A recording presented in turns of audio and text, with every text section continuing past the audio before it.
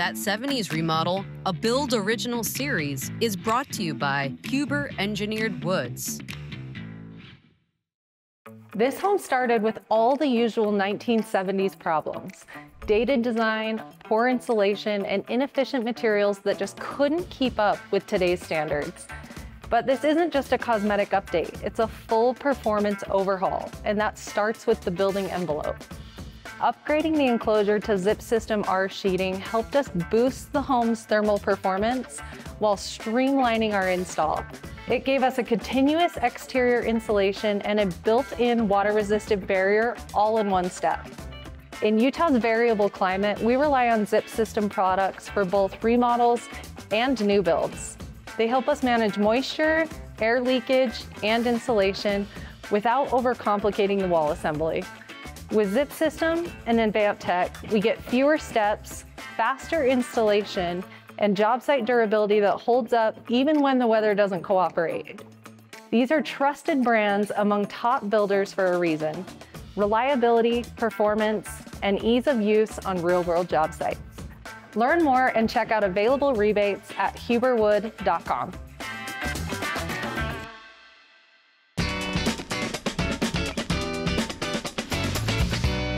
Hey guys, Stephanie Daly with Stephen Daly Construction, and today we are back at That 70's Remodel talking a little bit about air and water barriers. Let's show you the method that we decided to do on this project. Follow me.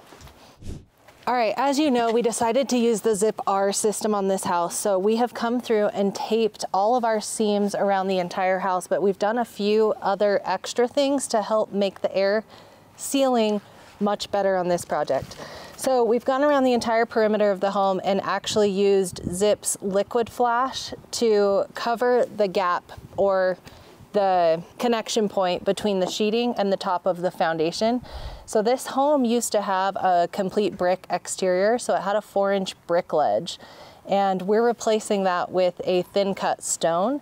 So we're going from 4 inches down to about 1.5 inches. So what we've done is we've come through with liquid flash and actually caulked that seam. We've ran it up the wall a little bit and across the top of the foundation a little bit. We will apply a metal flashing that'll come out and over the edge of that foundation to help get the water out and away from the house. And we've done that around the home. So let's go around back and I'll show you exactly what I mean. All right, so here on the garage side, we've started to come through and use our zip tape to do all of the door and window openings. We've had all these covered in OSB just to protect the home from not having people break in and critters get in or out. So now that our windows are being delivered today and we're gonna install tomorrow, we're starting to pull this and get everything prepped and ready. So in addition to the zip tape that's gonna go around the openings, we'll use Zip's stretch tape in the corners to cover any of these gaps that you're seeing between the vertical and horizontal tape. And that's very common. We've actually added a whole new electrical service panel to this house as well. So we've done something unique over there to make sure that we keep water out. So let me show you what we've done on this part.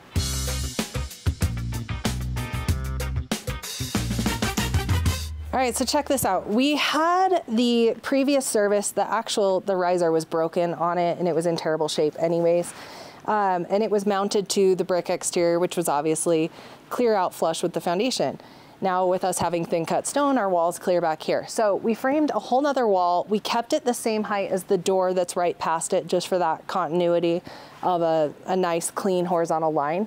We've just framed out an additional wall. We zip taped this. We will come through and put a tape from here onto the wall as well.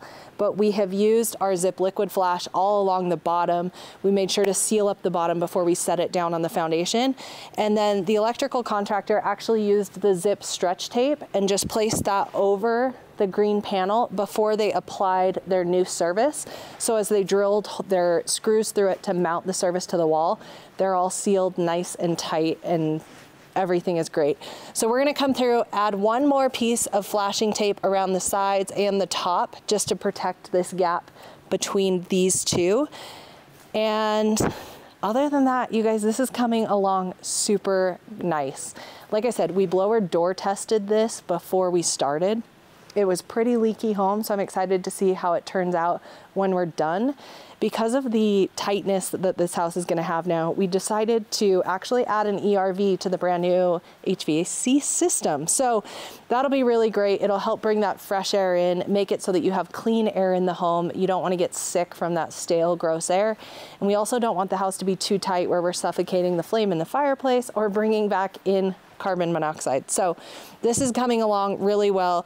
We need to get some scaffolding up to get the upper areas of the zip panels taped, but outside of that, it's moving along really well. Thank you guys so much for watching. You know you can follow me on Instagram or TikTok at Stephanie Builds It, and we'll see you next time on The Build Show.